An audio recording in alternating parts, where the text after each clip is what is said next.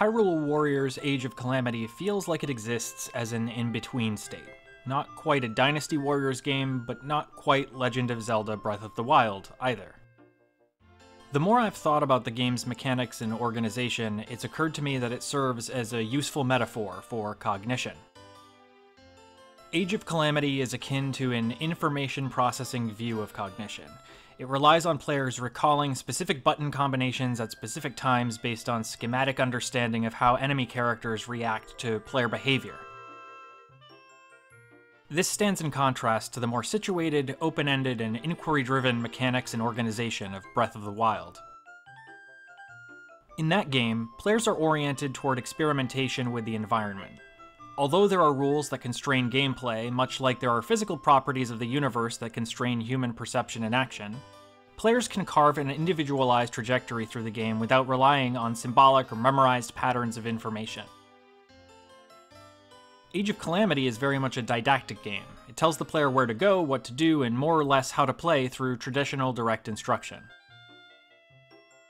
Tutorials are short and center on specific button combinations or tasks that are modeled after those featured in Breath of the Wild. Rather than presenting open-ended problems across the game's environments and missions, technical gameplay elements rely on many different characters with different abilities to generate variety.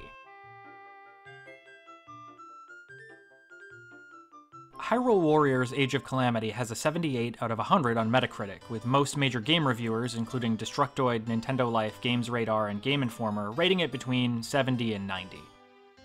There are a few lower ratings in the 60s, GameSpot being of note, but by and large, the game was received as somewhere between fine and good. The weakest links are dips in frame rate during multiplayer, uneven storytelling, and repetitive mechanics. Where the game shines is in creating a convincing Dynasty Warriors version of Breath of the Wild's Hyrule. The visuals capture the world they're meant to capture. The game includes multiple explicit behavioral reinforcement systems, including currency and item gathering, extra rewards for completing missions with extra time left or enemies defeated, unlockable costumes, tools like a flurry attack that become available upon successfully executing a dodge, collective Koroks, and the ability to dye one's clothes. Who doesn't love a little flair? As previously noted, there's a significant amount of direct instruction baked into the design. Players are not encouraged to explore, inquire, or discover so much as they're nudged to press the right button at the right time to do the necessary action. What little exploration is built into the game is mostly centered on finding hidden items, serving as an incentive for replay. There are opportunities for social learning by virtue of the game's two-player mode, but it's not explicitly built around social constructivist goals, mostly approaching socialization as an afterthought.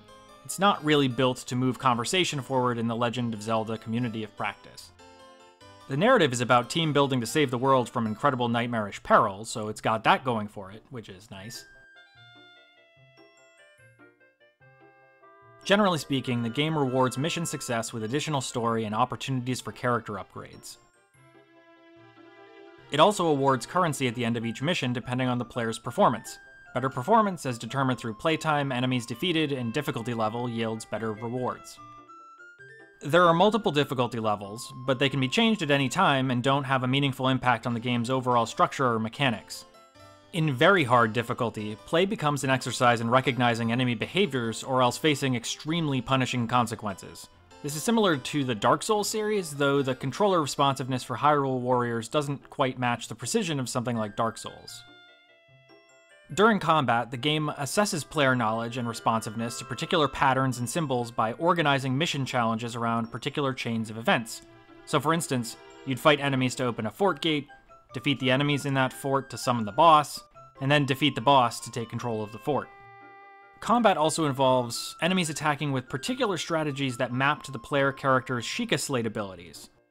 Bombs, ice blocks, time stop, and magnesis.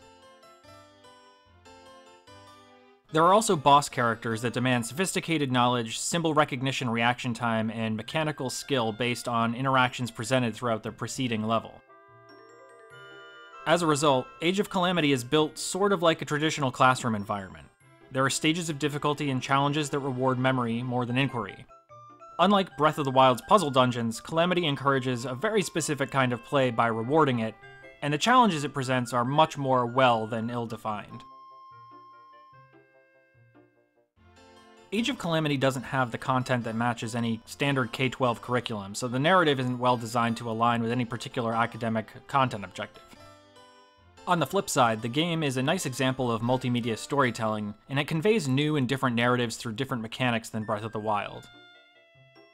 It could be useful in deconstructing tutorial systems and user interfaces, particularly the map, the mission, the upgrade systems.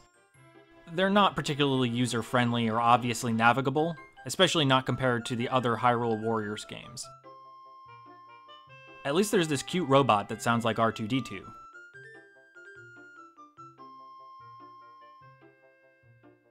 There's no deeply philosophical takeaway designed into Age of Calamity or its story, but it speaks to a kind of interdisciplinary genre bending within the realm of game design that designers should be encouraged to explore.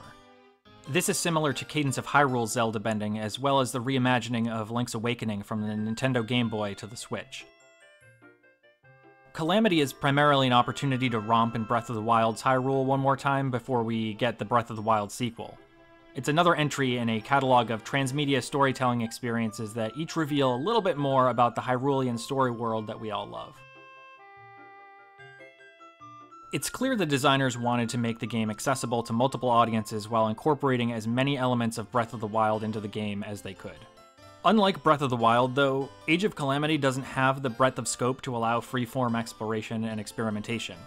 It's not a criticism, but it recognizes that the game is meant to be something uniquely positioned between an open-world Legend of Zelda game and a traditional Dynasty Warriors, mass sword-swiping beat-em-up type experience. The game works in the sense that it does what it sets out to do. It's not Breath of the Wild, and that's okay. The two experiences achieve their goals differently for important reasons, and they both tap into the aesthetics of Breath of the Wild, even though their approaches to instruction and assessment are quite different.